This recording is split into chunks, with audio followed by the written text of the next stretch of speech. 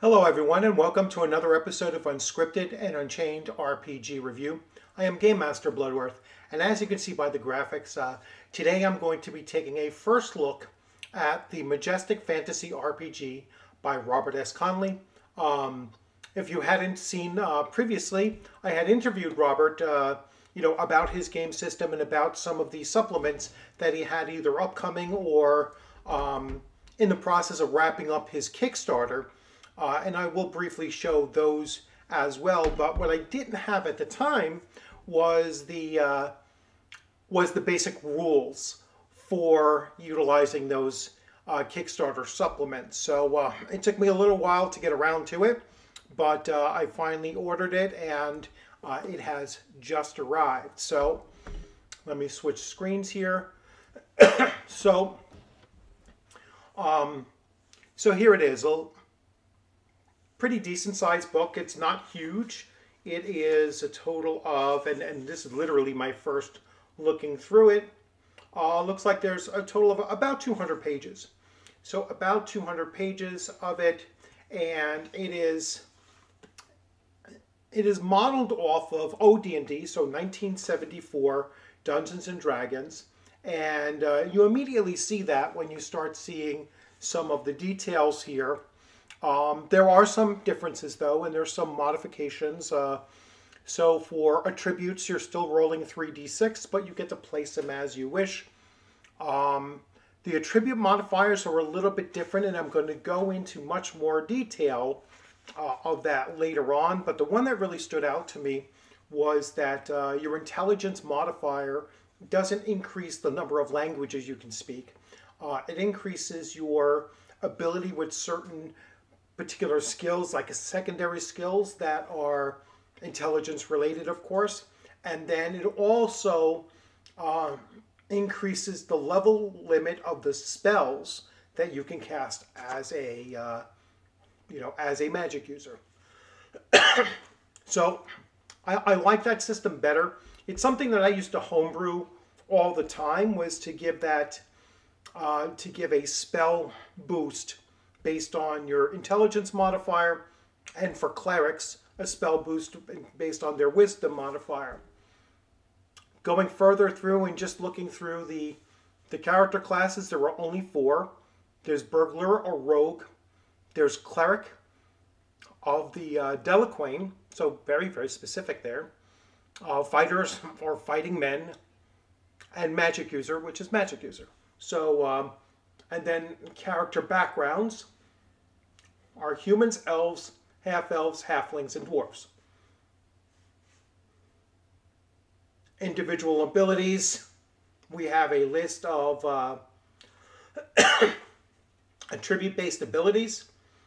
So area knowledge, athletics, climbing, eavesdropping, haggling, herb lore, history, intimidation, legerdemain, locution, mathematics, natural philosophy, perception, physician, professional, and then the type, you select the type, research, stealth, survival, strategy, tomatology, then you have weapon proficiencies, and that's all. I'll keep it for right now, and I will be going through this in much, much more detail over the next couple of weeks.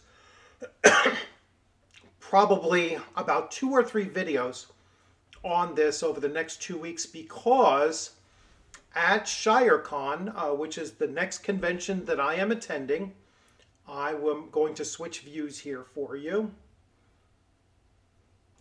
At ShireCon, as you can see, this is on September 27th and 28th. I am actually sitting in the game run by Robert Conley, and it's called Deceits of the Russet Lord. And as you can see, the Deceits of the Russet Lord is a swords and wizardry / majestic fantasy adventure involving star-crossed lovers, corrupt monks, rebellious peasants, tyrannical lords, bloodthirsty orcs, and the fairy that orchestrated it all, the Russet Lord. So this is fully booked. But there probably still are some slots, and as you can see, this one is fully booked, and there I am right there.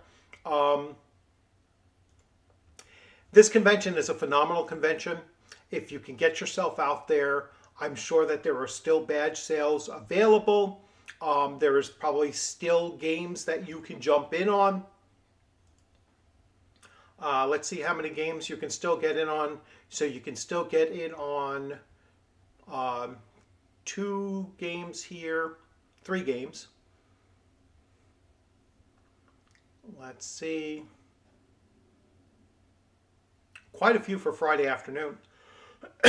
So quite a few for Friday afternoon. So I would definitely try to jump in on any of those.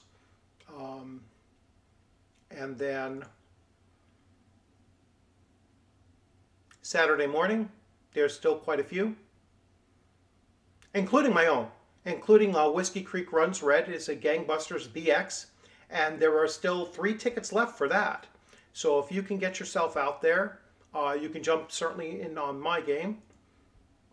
And then, wrapping it up, going through, there are still available slots throughout the convention where you can certainly put together a full schedule of gameplay. So I highly recommend that you do that as well. So really looking forward to digging in deeper with the Majestic Fantasy RPG. I will be bringing it to have Rob sign it when I do play in his game, and maybe I'll do a character creation beforehand just to get a real sense of it. Although I'm probably sure that we'll most likely be using pre-generated characters at the convention, but we'll certainly do a video on character creation before that convention.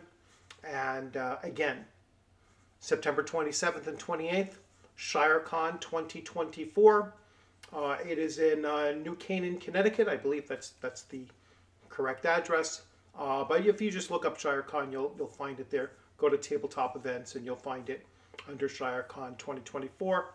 And you'll have a chance to meet Rob Conley and perhaps pick up a copy of this while you're there. I don't know if he actually does any vending while he's in place, but I wouldn't imagine that he doesn't. So you can always check that out.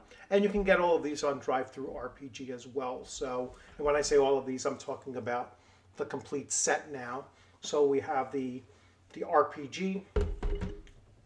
We have Black Marsh, which is a setting book. We have the Isle of Paid, which is a setting book. And then How to Make a Fantasy Sandbox. This was the Kickstarter, and then these were stretch goals or just inclusions that you could add on. And now I have the complete set, which I'm really excited about.